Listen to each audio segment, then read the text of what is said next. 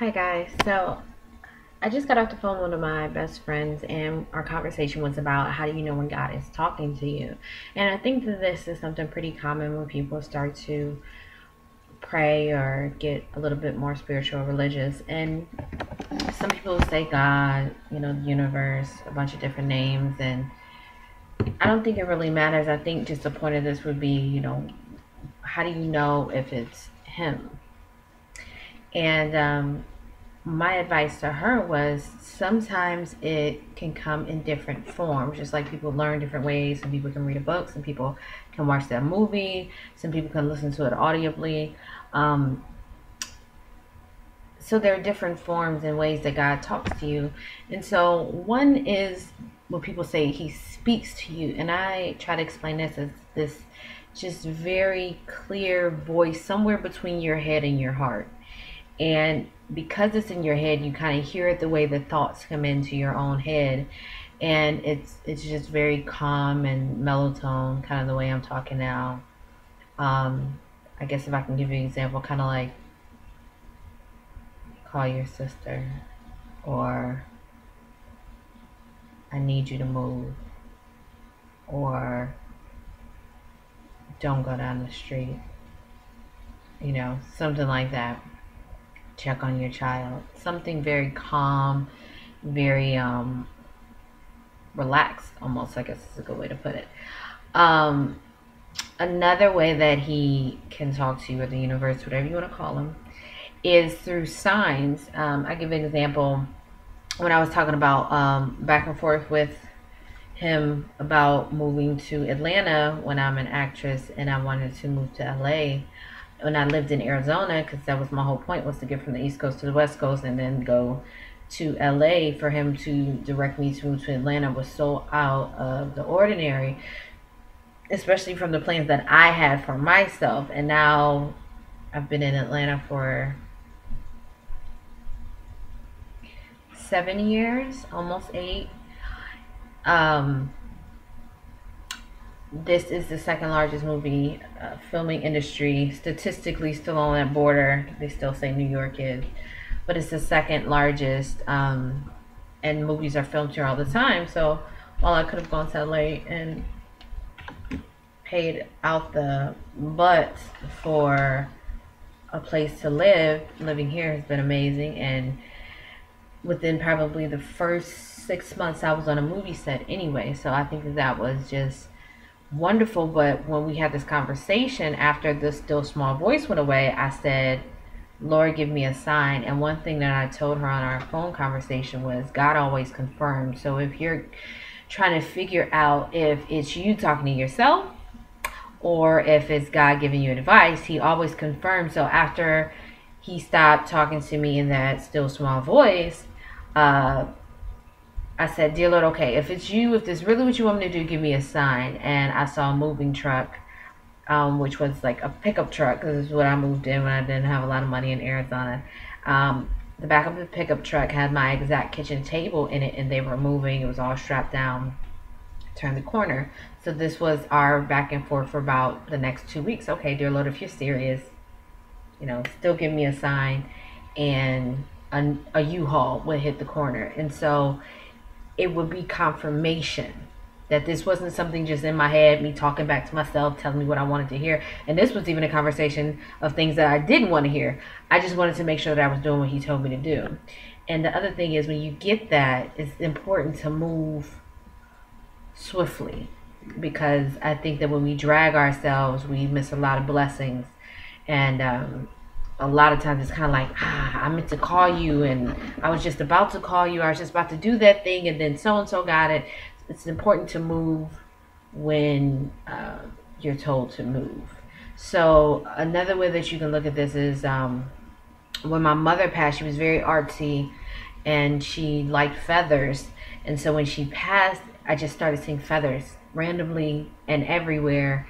And for me, I just felt it was her. So what I explained to her about this way is, this is just more like a spiritual language. So if out of the three of us as friends, if I were to take a white sheet of paper, same size, and split it and give it to a friend of mine, and we both wrote phrases in the same font, in the same lettering, and we gave it to our third friend, she would know from the lettering and the phrases and the way that it was written who it came from. So a lot of times when you're listening for messages, maybe you miss a father that's passed or a grandfather, and you say, I miss you, please give me a sign that you're in my life or you're around. That language will be something familiar, whether it's a smell, whether it's some type of symbol, whether it's just a feeling. Those will come up in that language of that person. They will try to communicate with you spiritually in that language that you would understand, to know that it would be them. Going back to God speaking to you, and so you can get signs, you can get a voice. Sometimes it comes in the form of dreams. Sometimes it's him speaking through, maybe the next song that comes on the radio is the lyrics to answer your question. I remember being younger, dating a guy, and I said, "Dear Lord, let me know what's going on with this particular gentleman," for lack of a better word. And as soon as I got quiet and I listened, I heard a dog barking. Very, very accurate to the depiction of this young man. So, you can get kind of like these third party messages to answer your question from the universe or God. And discernment is on you. So what they mean, you have to take them in, and once you get them, what you can always do is say, okay, God, if this is you, confirm. God always confirms. If it's him, he always confirms. So a lot of people will say, oh, well, I just kept seeing this one thing, or I just kept seeing this number, and I played the lottery and I won, or I just kept seeing this, message to call, or sister or something like that. So you really just have to pay attention to those messages that are coming in.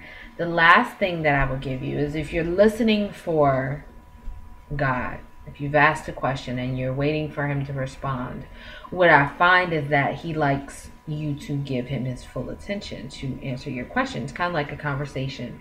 If we're talking and then someone asks me something, and and I'm talking, and then they start talking, I'm going to wait for them to be quiet. So a lot of times our days are filled with iPads and cell phones and conversations about nothing, and TV shows about even more of nothing, or us running our mouths or whatever, music playing, just noise for no reason.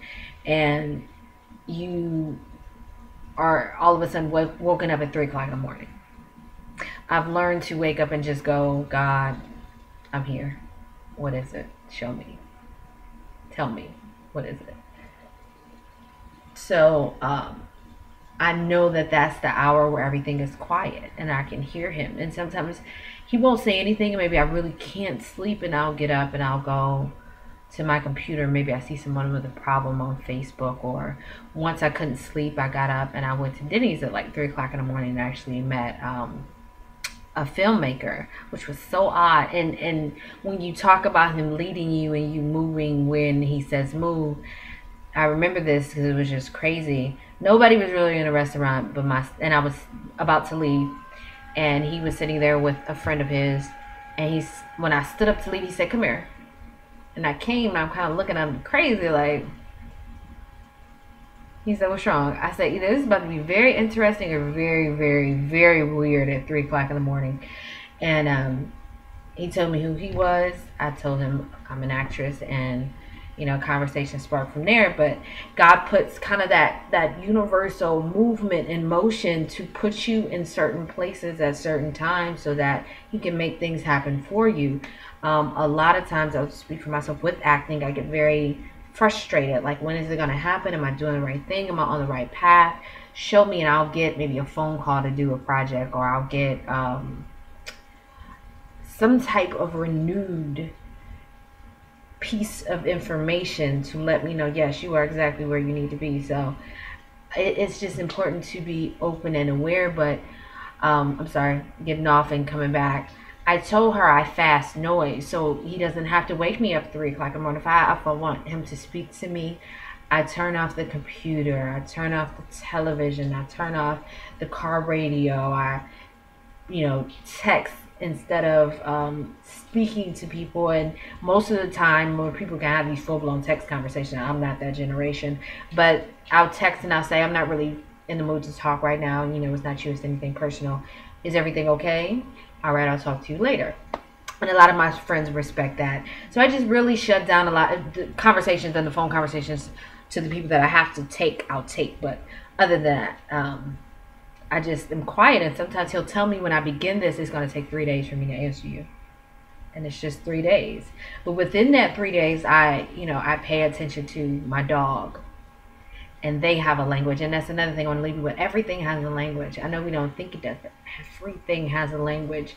And I look at my dog and where she's just sitting there, and I'll look at her bowl and her bowl's empty, and I'll look at her and she's been giving me this message for the last 10 minutes and I finally got it. Or how when you call somebody and they go, I was just thinking about you.